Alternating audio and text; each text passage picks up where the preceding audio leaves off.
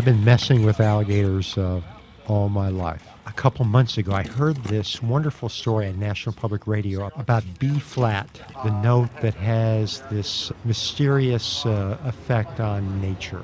Inevitably, I called Bill Mickelson, the tuba player at Florida Orchestra, and then I called Tim Williams, who's the legendary Gator man at Gatorland. You'll kind of sink in the water, and you'll see a little vibration, then you'll hear this.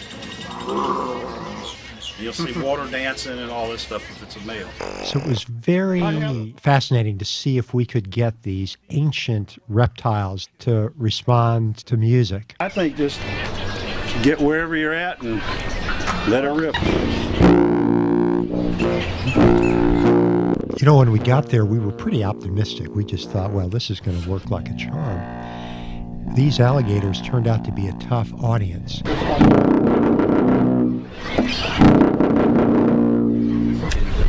I wonder if there's a way for us to get closer and still be safe.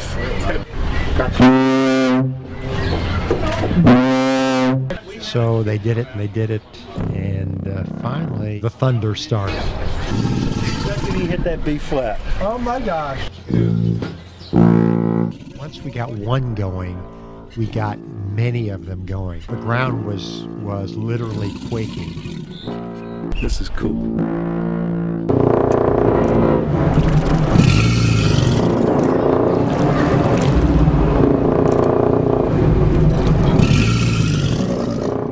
I'm Jeff Klinkenberg, and I write about Florida culture for the St. Petersburg Times.